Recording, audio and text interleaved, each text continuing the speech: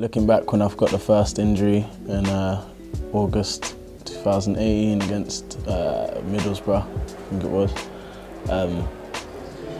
You know, I just got back in, I think it was the second game of the season, back in the team.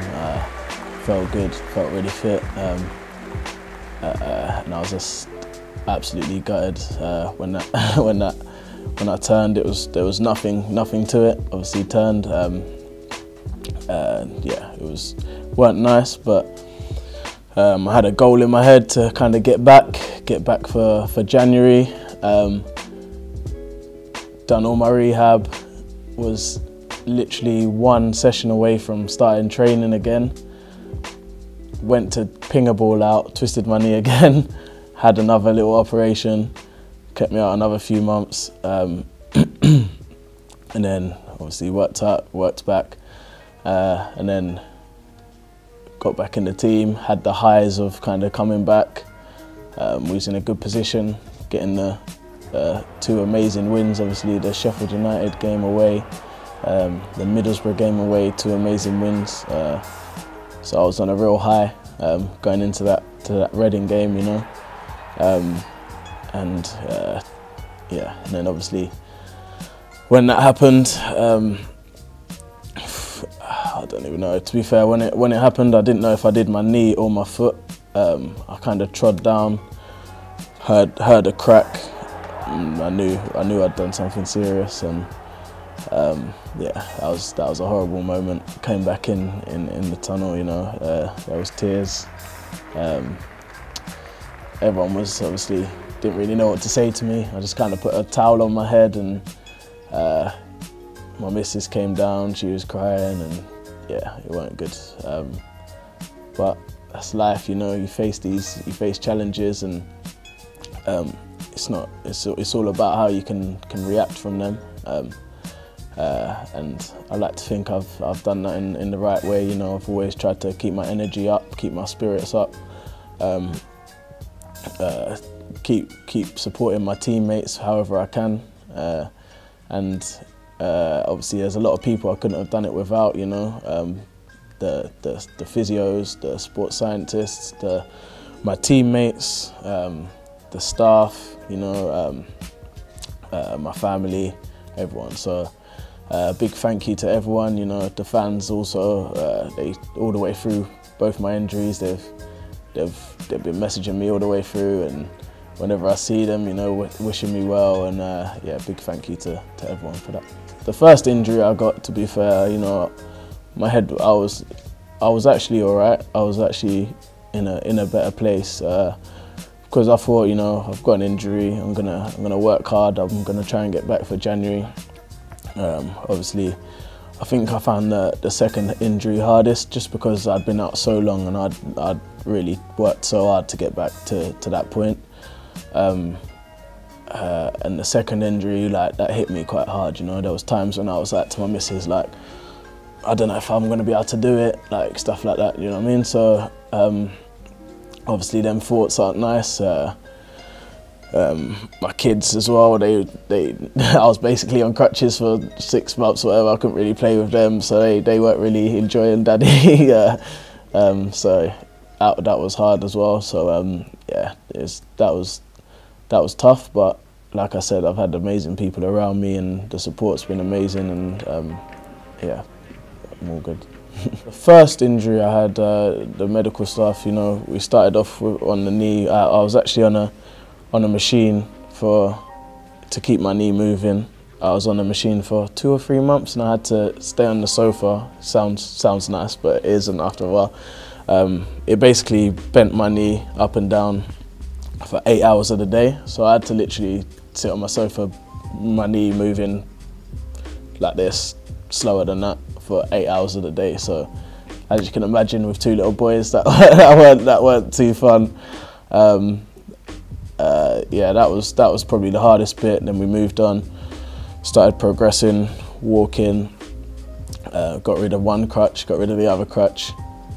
Then you go outside, all of that stuff. And then with the second injury, it was more a case of, so I had like a pin put into my foot, and it was a case of I couldn't do anything really for the first few months. So I just had to completely rest that while the bone and everything healed back together. So after when I done that, I got married in the summer as well. So that was interesting. On the crutches, you know, we had to adapt a little bit. Got some black crutches to go with my suit. But no, it was all good. It was an amazing day. Then after that, it was kind of head down. What can I do now to get myself in the fittest place possible, you know? So the physios told me to look at my diet, make sure I'm eating the right foods because I'm not doing as much. You know, I started off doing upper body stuff in the gym. Started walking without crutches. Had another operation to take the pin out after I walked for a couple of weeks without crutches. So then I had to go back on crutches for 1 week. Then after that week, that was when it started to really progress with the physios. They started to move me on quite quickly at that point because everything kind of was healed from the X-rays when I got the pins out. They was happy with it, so they started to progress. Obviously, a lot of work on the foot, a lot of foot strengthening exercises, strengthening up the legs. Moving on to jumping, landing, all that kind of stuff. Then out to the pitches. Kicking a ball was quite a hard one, to be fair. That was quite hard. The first few weeks kicking a ball, it wasn't too comfortable. So I had to kind of get through that barrier. It was a case of you have to get your foot used to it again because it hasn't had any impact. So it's just a case of trusting the physios because they know what they're talking about, you know, because I'm kicking the ball, I'm thinking that's sore, do you know what I mean? Like, but they said you have to kind of go through that and it will ease off, which it obviously has. So it's just about trusting them. They know what they're talking about and they're absolutely amazing at what they do. So yeah, just grateful we've got such a good department and yeah, got me back to this point.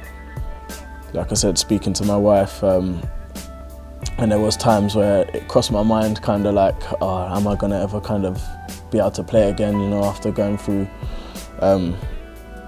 4 operations. Like a lot of people don't come back from 2 major injuries, do you know what I mean? So you start to question yourself, you start to question it, but like I said, I wouldn't have been able to get through it without people like my wife, my family, all the people at the club.